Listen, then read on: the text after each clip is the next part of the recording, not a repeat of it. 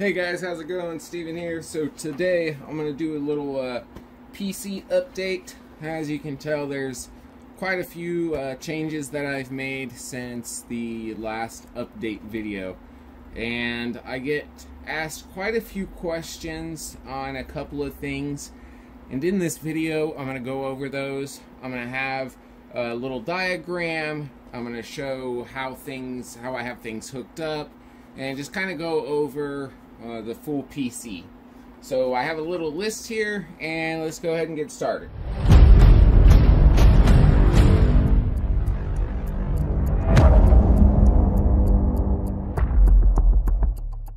So we'll start with the tower. This is the Lian PC011 Dynamic.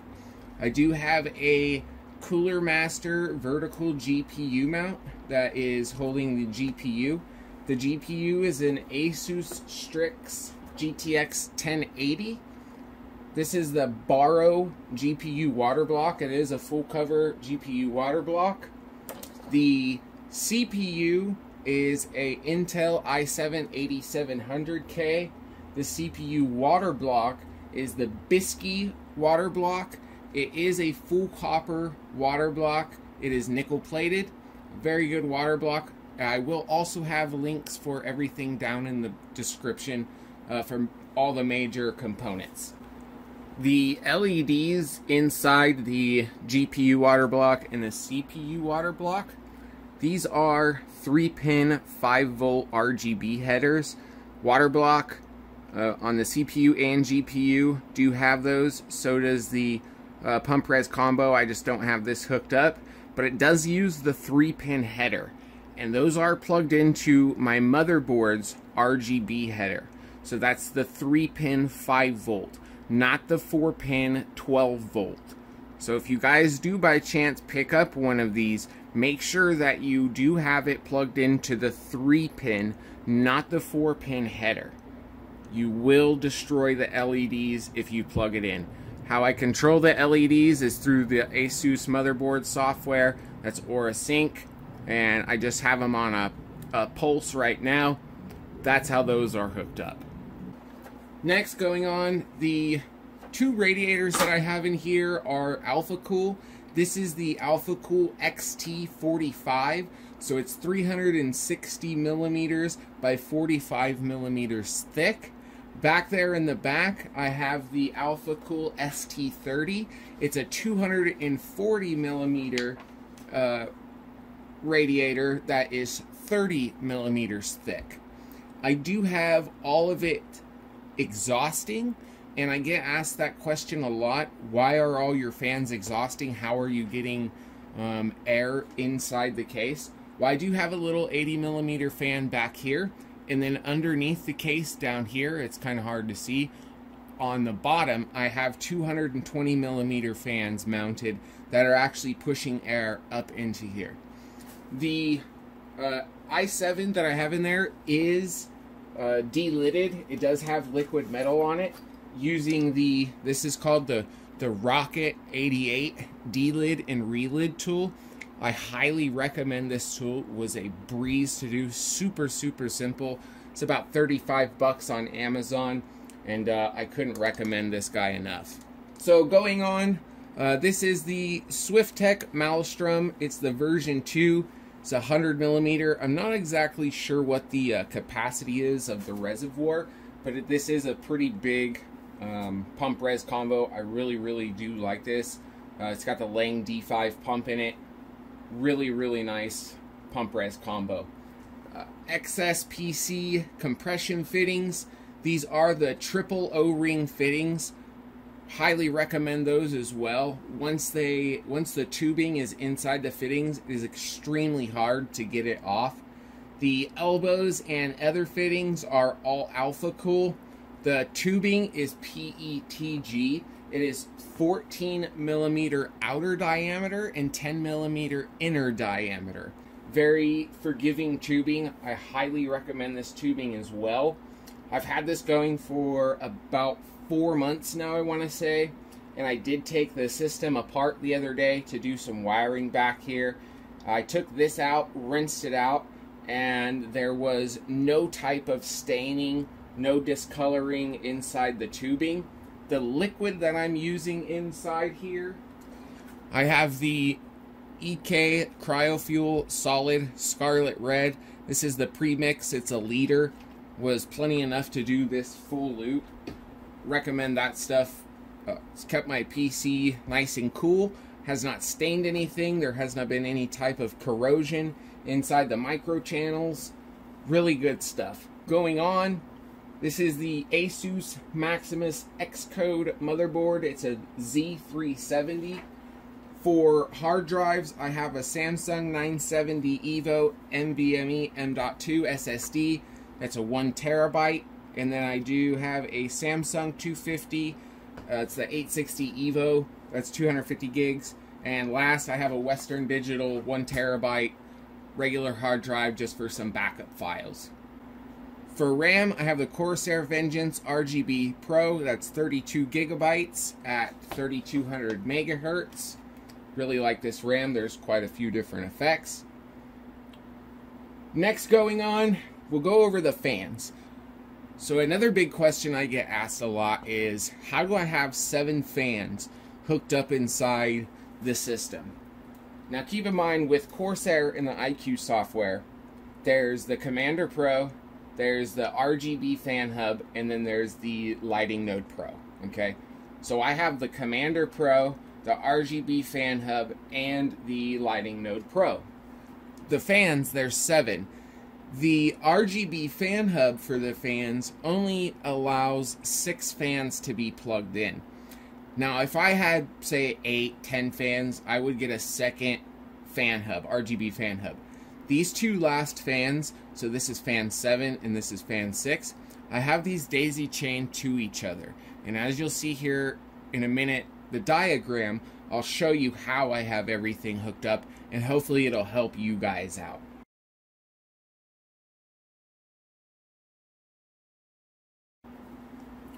With the ICue software, you have to go in sequential order. So you can go fan 1, 2, 3, 4, 5, 6, and then 7. So if you do not have them plugged into sequential order, they will not, if you have a different type of setting, they will not go in order. So I could do it either way. I could do it fan 1, 2, 3, 4, 5, 6, 7, like that. If you only had just 3 fans, you could do 1, 2, 3, 1, 2, 3. You just can't go fan 1, fan 3, fan 2. They wouldn't go in sequential order. They'd kind of hop around. So I'll go ahead and show you here really quick what I mean by sequential order. So just really quick, as you can see how the fan lighting is going, like that. So if I had them plugged in and they were not in order, they would not be able to do that. So that's what I mean by sequential order. Now I just kind of have it on demo mode right now. Next thing we'll go over are the lights that I have in here. So these are different lights that I bought off of Amazon. The regular Corsair light kit, it comes with LED strips that have 10 LEDs in it per strip.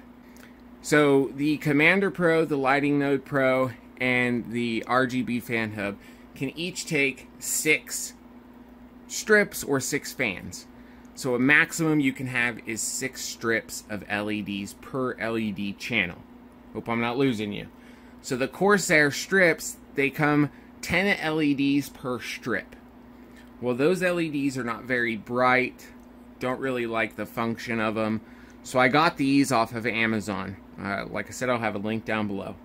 These are very, very bright LEDs. And it is 60 LEDs in this strip. So in the ICue software, I have this set up as 6 strips.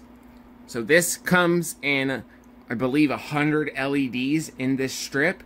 So what I did was I cut it down to where it's only 60 LEDs and it's set up as 6 strips. Just like on the bottom here, this is 20 LEDs. It's actually one long strip, 20 LEDs, but I have it set inside the ICue software as 2 strips. Okay, so if I had this with 70 LEDs on it, the last 10 LEDs on the strip would not light up because the software will not recognize those last 10. So I hope I kind of answered a couple of your guys' questions with, as in regard to how I have my system set up. Next thing I'm going to show you guys is some of my CPU temperatures with this. The CPU delidding, putting liquid metal in, dropped my temperatures substantially. So I'm going to do a CPU Cinebench, and then we'll do a 3D mark on the GPU, and you can check out my temps. And that's with doing liquid metal, having a custom loop, and how I have my fans set up and how the system is. I will put the side panel back on. I just have it open for the sake of this video. Like I said, hope that has helped you guys. Let's go ahead and do the benchmarks real quick. And then if you have any comments, questions, anything like that, please leave them down below. I'll be more than happy to get back to you guys, answer any questions that you have. And I'll have some more videos coming out soon. Thanks, guys. Alright, so running 3D Mark Firestrike. There's temps. You can see GPU temp is there. I'll show you on the Asus software. So right now we're running at 42 with a max of 43. That's Celsius. There you go. And that's about where it will stay at. So even when gaming, I don't see it go over 45 degrees Celsius.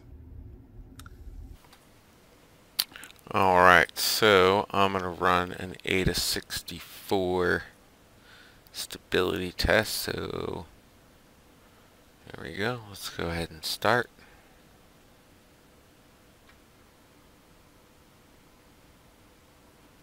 So you can see here CPU, and this is about where the CPU will stay, and that's pushing 100%.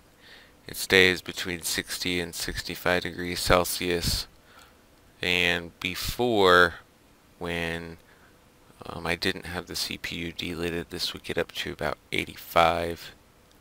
So that's where it will stay. So we can stop this really quick. We can open up Cinebench. Let's do a Cinebench run. And there you can see what the CPU temps are like as well.